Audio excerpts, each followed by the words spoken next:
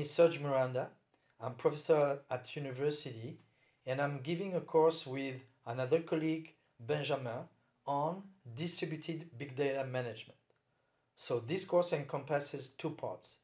The first one I'm in charge of concerns SQL versatility in order to address any type of data you're facing with big data management.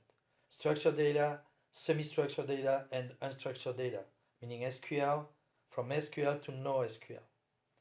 And the key idea here is to demonstrate that SQL is rich enough in order to be open to any functional extension needed to manage big data.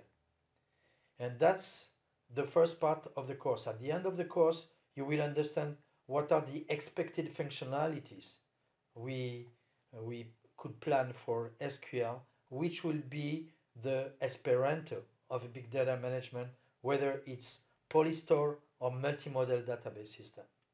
Second part of the course concerns one concept I addressed in the first part, and this course is given by Benjamin Renaud, and Benjamin will address the Hadoop MapReduce paradigm, Hadoop ecosystem, Spark ecosystem, and at the end of his course, his part, you will be able to implement on a cluster of machines the MapReduce paradigm.